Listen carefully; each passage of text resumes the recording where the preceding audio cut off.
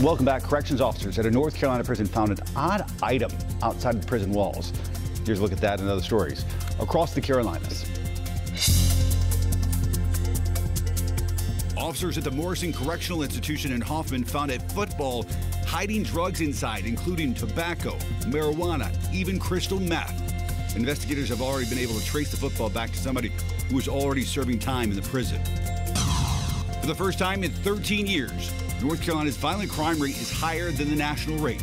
The FBI says the state saw nearly a 12% increase in violent crime from 2019 to 2020. Murders and assaults drove the statewide increase, while robberies and rapes both went down. The Forsyth County Sheriff's Office is using its newest canine to keep students and teachers safe. Hondo is able to sniff out guns and ammo in schools. The 2-year-old chocolate lab will be able to search any of the district's schools. And that's what's happening across the Carolinas.